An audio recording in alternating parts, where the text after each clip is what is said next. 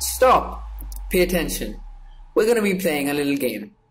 We're gonna be placing images of a few Animal Jam items on your screen, and your job is to keep a rough value of what they might be worth in your head. Ready? Here we go.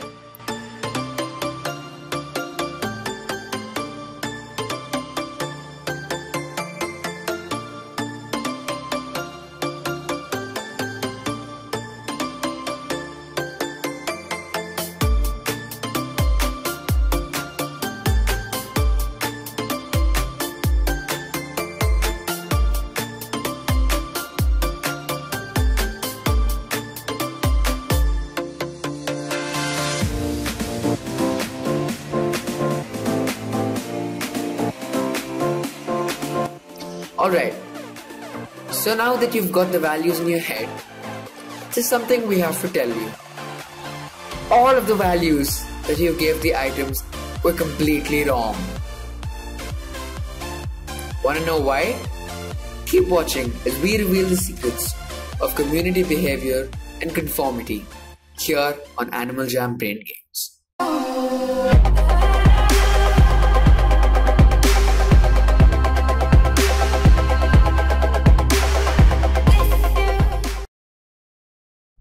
Alright, so as promised, we're going to tell you why these items aren't worth nearly as much as you might have thought they were. There's an effect known as the information cascade effect. It gives a description of the event like so. When people start passing on information they assume to be true but cannot know to be true based on information on what others are doing, this is known as information cascade. This effect is severely amplified when the source material is not trustworthy, either by the user or the general public. So how does this relate to Animal Jam items? Well, you see, Animal Jam items don't really have fixed values at all. It depends only on demand for the item. And this system, don't get me wrong, but this system is very, very easily cheated. Why? Because any person with a good reputation and trustability can give false values of items and easily cause a big surge in demand for an item. Take for example when a party said party hats were underrated. They saw almost a triple in their value, and that was all because his fans said they were worth black longs to their friends. Then their friends told their friends, and this cycle continued to a point where somebody who didn't even know about a party and had never heard about this guy, he thought that party hats were worth black longs, and that is how this cycle spreads misinformation. The Animal Jam rarity system is a very unstable balance that can be toppled over by even the slightest of a change. Another great example is when AJ said they're never releasing Henry's again, because people thought they would be rare. They became rare. What if I told you that I could change the way you thought about a particular item without telling you what it's worth? Would you believe me? Let me show you with this experiment.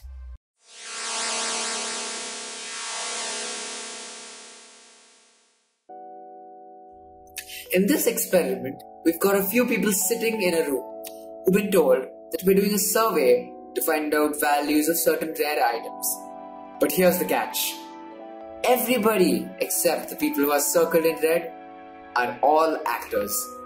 They've been told to tell either high or ridiculously high prices for the items that I'm gonna put on trade. Now here, see for yourself how the other people's opinions on the values of the item affects the volunteers' estimates.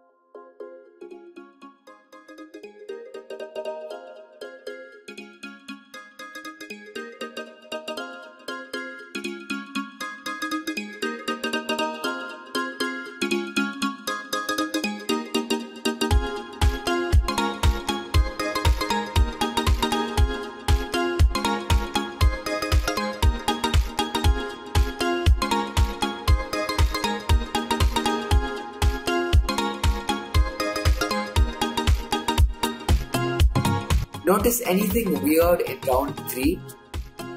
The thing is that the estimates reduced by a very large amount if another person is also skeptical of the views. In this case, the tiger. Another very interesting thing that happens in this experience is that when a very rare person says the item is worth more, it is far more likely that the participant will believe them. Now here's a question: would you scam someone if somebody gave you the choice to? The first answer that would come out of your mouth, inevitably, before thinking anything, would be no way. But the reality is far from this. You see, in an experiment called the Milken experiment, participants were led to believe they were assisting an unrelated experiment in which they had to administer electric shocks to a learner. The experiment found, unexpectedly, that a very high proportion of people would fully obey the instructions, albeit reluctantly.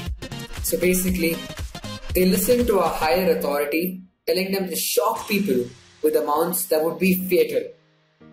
The Animal Jam rarity system is a very complex system based on several values, which is actually a lot more disadvantageous than you may think it is, and it is very closely related to conformity, to say the least.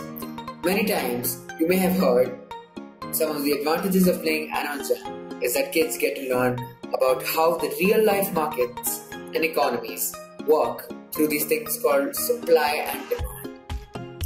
Although on a fundamental level this may be true, comparing these two, we can just see how wrong it is and how wrong the comparison is. The real life economies work on supply and demand, but in Animal Jam, for most rare items, there are no supplies, only demands. Therefore, all the values of items are decided by a few factors, mainly including demand, availability, influence, tradability, appearance of the item, and several other smaller factors, but these 5 are the most major. For example, the rarest item in the game, the Beta Eyeball Hat, has a very good demand, is really hard to find, as the influence of some of the biggest Animal Jam YouTubers is easy to trade away and also looks very nice.